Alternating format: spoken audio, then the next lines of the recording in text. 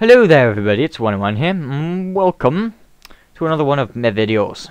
Today I'm going to be demonstrating my Minecraft CPU, redstone CPU so far. Now it's by no means complete, doesn't even have an ALU yet, so I can't do any calculations as such. But I can do some very basic programs to do with moving values about, storing things into memory and printing stuff to a screen. So I'm going to give you a quick overview of what I have. I have a program counter here designed by a very awesome person who goes by some name which will be appearing on the screen right now with a link to his channel. Please click on that to be helpful for him. This over here is my program memory. I program stuff into here by placing torches in the boxes. You may notice that there's already some torches placed. This is a program I've written. It's a very simple one. I'll get to that a little bit later. And then over here I have my write data bus going into my 32 bytes of RAM, which is in 16 different lines, so it's a 16-bit machine. 16 lines, 16 bits, 32 bytes. Makes sense, really. And here are my screens, and I can print a line from memory onto those screens fairly easily.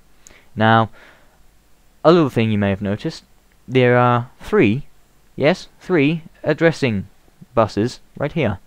Why are there three? Well, there's one here for writing, that writes a location on this, writes the value that's on this into a location described there when clocked, and I have two read data buses which actually display their outputs down here. Yes, you may notice that this is more than 16 bits. This is 32 actually. That's because there are actually two buses. There's a B bus and an A bus. It will be B, A, B, A, B, A, B, A. This can be plugged very easily into an adder or an ALU of some sort. I've got a prototype for an adder down there. This is where the ALU will go, and it'll be able to feed straight back into this bus. But that's not done yet. That's a ways off yet. Don't worry, it will be there. It will be there in maybe a week or so, once I've figured out how everything works. Now, backtracking a bit to my little program that I've written over here.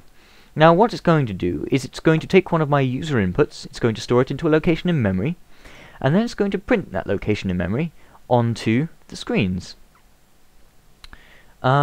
So that's just a quick demonstration piece of code here. So first I'm going to choose something I want to input. I want to input, I'll just press some buttons here.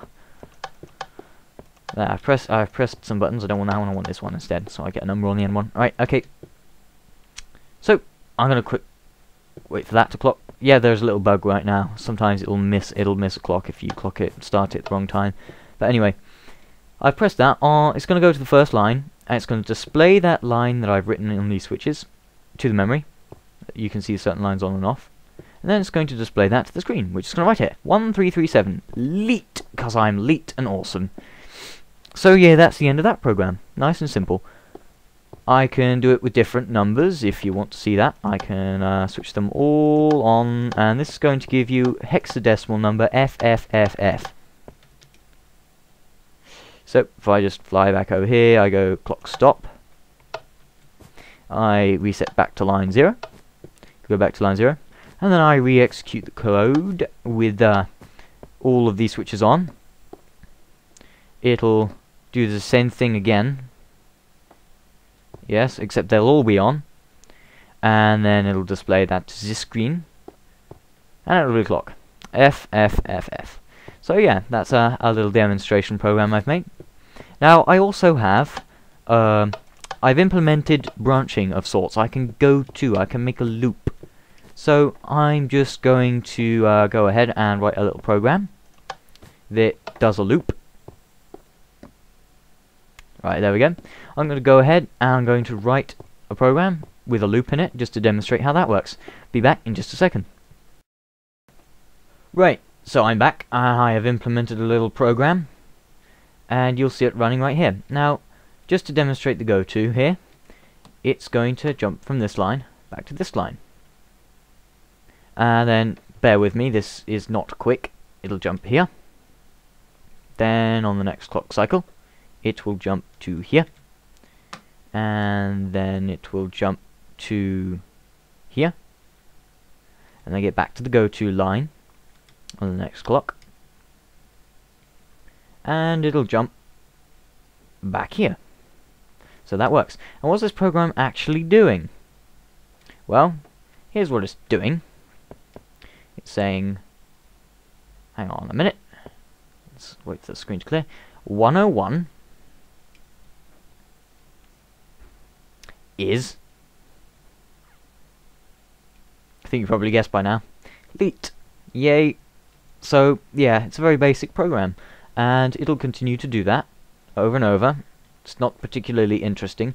Once I can make it add and stuff, that will be more interesting, I would assume. But yeah, that's about it for my demonstration here. Only one problem with this. If you do a goto to a line which already has code on it, then I think the actual goto command persists for too long or something. It ends up going to that line, and then after that it goes to the line described here, even though that's not actually where it's supposed to be going to, because it's not being told to go anywhere. Basically, yes, it's a little bug. I'm gonna have to fix that at some point. And it ends up sort of just spazzing out, going to some random place in a random line, basically. So I'm not really happy with that. I'll have to fix that somehow. I'm sure I'll figure it out at some point in the next week. So yeah, next time you see this, next week, I will have a fully functional ALU. I'll be able to do AND, OR, XOR and stuff, all that bitwise stuff. I'll be able to add, subtract and all that stuff. And there'll be some more demonstrations when that happens. I may even write programs to do division and multiplication and such. So yeah. Peace out, guys. I'll see you in a week.